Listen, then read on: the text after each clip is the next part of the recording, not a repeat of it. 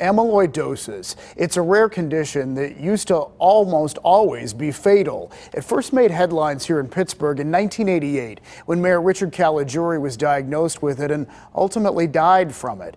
2 years later, it also killed the longtime mayor of Erie. And in 1993, Pennsylvania Governor Bob Casey had to have an extremely rare heart-liver transplant when he was diagnosed with it.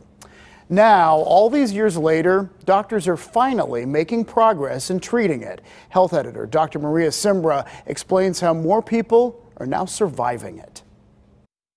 I had so many symptoms, and I really didn't think they all connected. Pam Rafferty had a thick tongue, leg swelling, frothy urine, carpal tunnel syndrome, and then I started having heart palpitations. She had atrial fibrillation, an abnormal heart rhythm. But her cardiologist noticed something else was abnormal, the rapidly increasing muscle thickness in her heart, a sign of a condition called amyloidosis. It's rare, only 10 cases for every million people. Their hearts become thickened over time, which leads to stiffening of the heart and heart failure. A heart biopsy confirmed the diagnosis. I didn't realize how serious it was, though. I knew Mayor Caligiuri had passed from it. It really frightened me. I honestly thought that I only had a few months to live. Certain blood cells, called plasma cells, make the abnormal proteins that get deposited into tissues and organs. The symptoms are so variable because it depends on which tissues and organs are affected.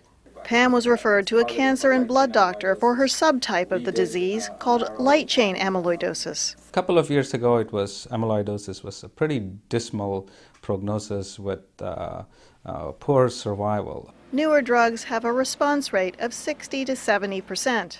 Previously, we had to wait for at least 6 to 7 months to say even they're responding, but now we can tell them within a month or two. Pam was started on chemotherapy to target the plasma cells and stop the amyloid production. And she qualified for a clinical trial. She was the only one from Pittsburgh and took part for 26 months. She thought she was improving slightly, but the study was stopped because it was showing no benefit overall. So she continued just with weekly chemotherapy for 2 years and is happy with the results. I went into remission. But the damage has already been done. The organs that are already affected, we cannot turn back. She gets weekly blood work, and if her protein levels start to go up again, she has another option. She banked her stem cells and will get a bone marrow transplant if she relapses, the most definitive treatment for the disease. For the most part, I'm really getting back to normal, it feels. Pam has high hopes for the future. Just to be around to see grandchildren someday. They're making advancements with things, and, hopefully there'll be new treatments and a cure. I'm Dr. Maria Simbra, KDKA News.